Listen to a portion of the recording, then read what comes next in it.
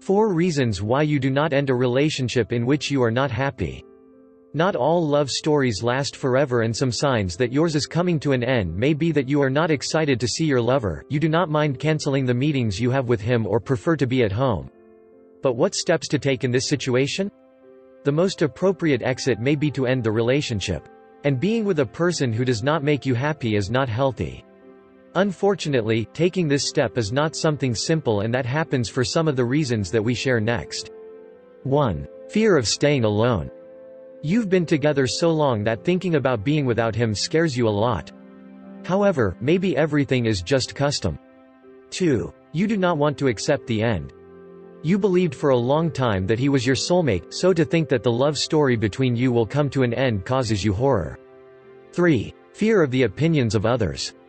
If you were together for several years, it is likely that many will comment on the end, but that will only be for a while.